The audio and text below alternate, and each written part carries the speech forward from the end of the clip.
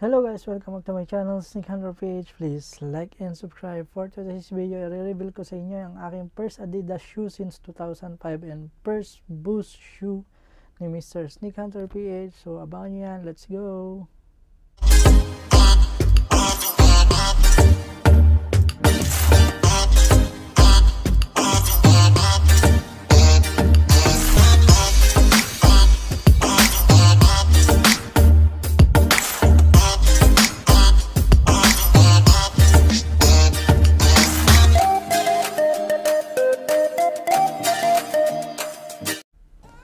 And we're back. So guys, kamusta kayo? Kamusta ako? As of now, nakaka 4 months na ako on board. So nakakalahating kontrata na tayo. 4 months and 1 week na lang. Pauwi na si Mr. Sneak Hunter PH. Makapag-vlog na ulit sa Pilipinas. Sobrang miss ko na mag-field vlog. Dito is nakakulong ako dahil sa duty nga. Pero for now, naka 4 to 8 yung duty ko. So may chance ako lumabas-labas. And syempre, grab ko na yung opportunity na lumabas last week para i-cap tong bago nating sneaker na ipapakita ko sa inyo. Syempre, a little history about me and Adidas. We will go back 2005. Yes, last time na nagka-Adidas ako is 2005 and it was an Adidas Superstar white and black. Yan, throughout college yung sinuot ko. Syempre, napaka durable naman din na talaga ng Adidas Superstar. And hindi ko siya binili. Kung hindi nyo alam, siman din si Papa. And syempre nag-uwi siya ng mga sapatos. Luckily enough na parehas kami ng paa. Magkasukat kami. So syempre pag hindi niya dinala, ako lang yung susuot. Yan po yung aking history about Adidas. And sa Boost naman, as in wala pa akong history about Boost. This will be my first Boost shoe. Alam ko Boost is around 6 or 7 years ago. Alam ko late na ako, pero syempre things have changed. Kailangan natin mag-try ng ibang brands, hindi lang Nike. I was a Nike head since hindi ko na maalala, pero syempre as a sneaker blogger, I need to be flexible. I need to be open-minded about questioning technology, about different brands. So I have to try this brand. Syempre it caught my eye. Hindi ko naman siya bibilin kung hindi naman siya maganda for me, and siguro magagandahin din kayo. Just comment down below kung magagandahan din kayo. Then it is a 10,000 peso sneaker nung na-release siya sa Pilipinas. It's an Adidas consortium. So yan, na nag-release lang sa Commonwealth, sa Soul Academy. And yeah, for a 10,000 peso shoe, napakaganda niya. Syempre it speaks premium kasi nga yung price range niya is medyo mataas. Then syempre, back to topic tayo. Papakita ko na sa inyo yung sneaker. So wala na nga pala siyang box kasi nga sa Ross pag bumili ka is walang box. Kaya minsan mas gusto ko sa Marshalls bumili kasi nga may box. Pero ano magagawa natin, ganun talaga. Still naman yung price na to, so hindi na ako magre-reklamo. So this is Adidas CX 500 RM. Yan.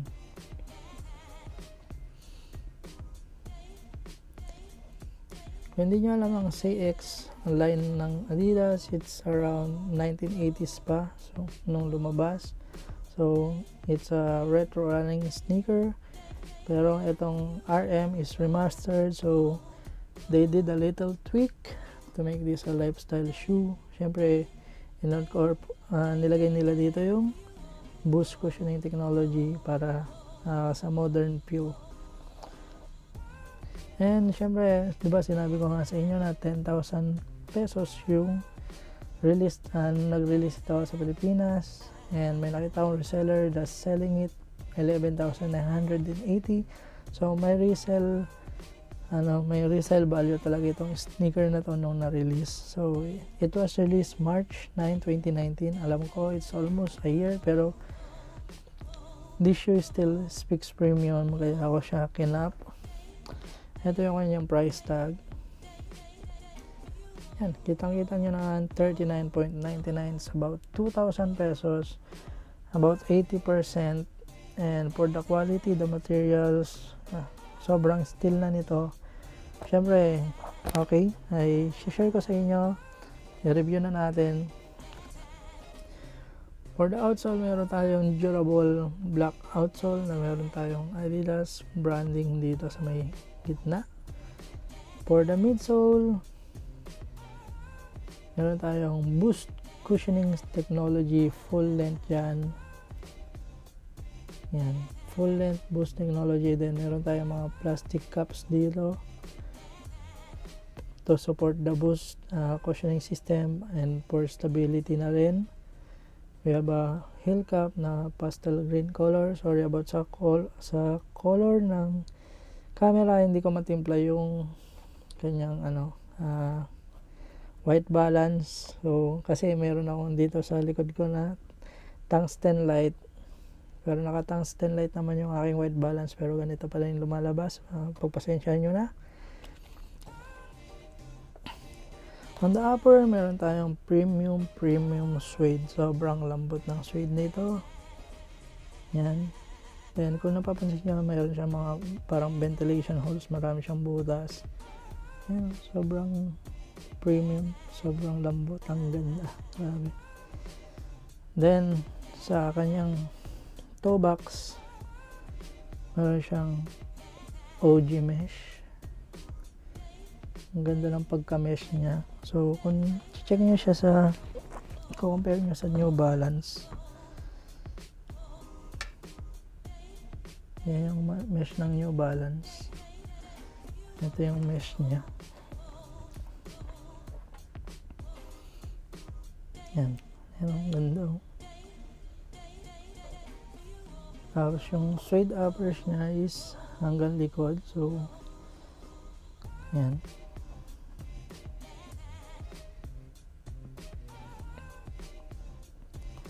Sa may lateral and medial side, meron tayong very battery smooth na leather dito. Yan, kumukulubot yung leather. Yung kanyang 3 stripes is premium leather. Tapos itong kanyang mga may vent holes nito is also leather. So sobrang battery smooth niya. Yan yung kumukulubot.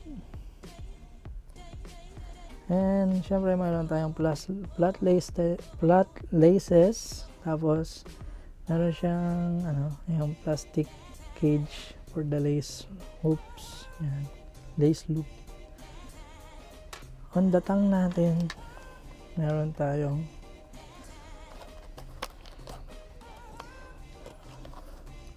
yan, may Adidas badge dito in color pink. May pink badge with Adidas logo. Then syempre another leather. Ang kanyang tang ay full leather. Then merong embroidered dito na yan. Kung mababasa nyo, it's a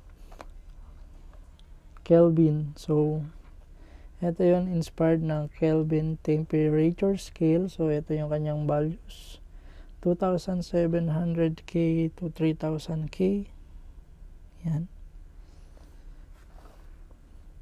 Then dito sa may baba ng tang is meron tayong nylon type material na almost like Jordan 1 na material sa kanyang tang.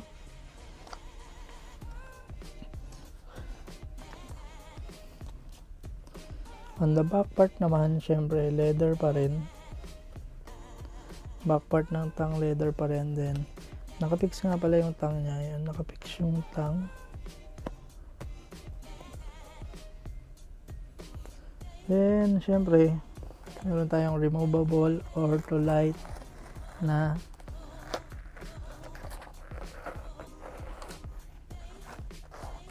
insole. Removable ortholite insole na kulay blue yung kanyang inner side. Then sa upper side niya is syempre leather pa rin. Then ito yung temperature scale. Yan. KELVIN warms with 2,700K to 3,000K. Yan. For a 10,000 peso shoe na nabili mo lang ng 2,000 peso, the quality of this shoe is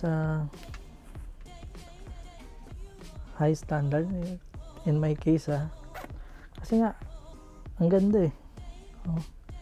Tapos sa back part ng sapatos, yan, leather pa rin.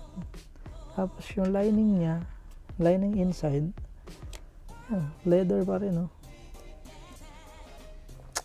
Kung hindi nyo alam itong Say X500RM, ito yung siguro mas ma-recognize nyo yung silhouette ng Dragon Ball Z na Goku. So ipapakita ko na lang to dito. Yan. Yan yung ito yung ginamit na silhouette para dun sa Goku na collaboration by Adidas and Dragon Ball Z. Yan, so may history na talaga to. And ang resale price ng Goku is 19,000. Yung retail price niya, kung naswertehan ka, is about 10,000 pesos. So for same lang sila na 10,000 pesos. Pero ito is almost na mas marami siyang leather na material kumpara doon sa Goku. Kung hindi nyo alam yung mga materials na nasa Goku, just search siguro yung vlog ni Carlo Oakley about doon sa X500RM Goku para malaman nyo. This is ayan, dami niyang halo-halong materials. We got suede, we have mesh, we have leather, different type of leather here. Yan, tapos ganda. So yan, hanggang dito na lang yung ating review. So I will put this on fit and on fit review